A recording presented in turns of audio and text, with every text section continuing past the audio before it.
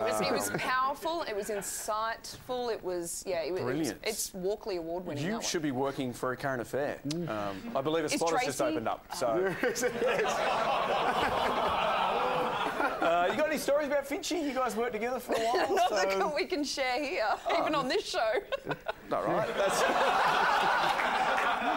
Okay. That's a shame. Hey, look, we did our research into you, Yvonne, your career and everything like that, because we're real professionals. And we found out that you actually applied for a job at Fox Sports News way back in 2010 before you went and got to be a big star at Channel 9. And we've got your original demo reel from Fox Sports News almost 8 years ago now. Let's have a look.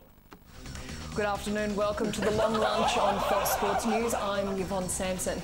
We start with football, and Uruguay are through to the semi-finals of the World Cup after beating Ghana in the most dramatic match of the tournament so far.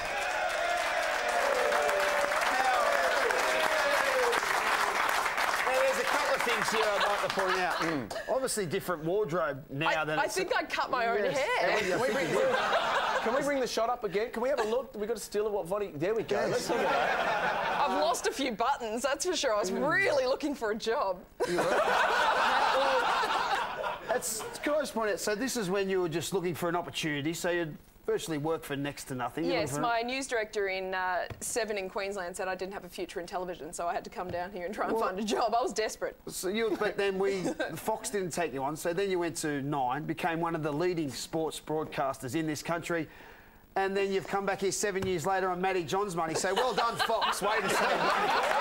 Whoever's into talent, whoever's spotting talent, well done. That's right. I don't think Is he still working? I don't think so. No, I think he lost his job on that one. Yeah, fair enough. Don't be disheartened, though, Vonnie. You didn't get that job, but it's a really high bar they set at Fox Sports News. I mean, let's have a look at some of the people that did get the job.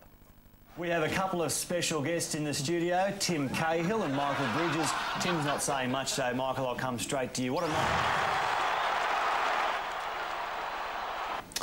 To the NRL decider now. Thank you very much. I appreciate it. Thank you. Thank you.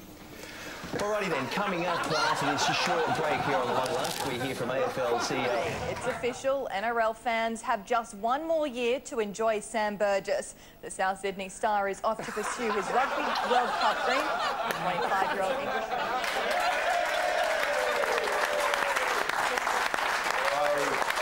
I understand. It is. It is. Now, Vonnie, it's Origin.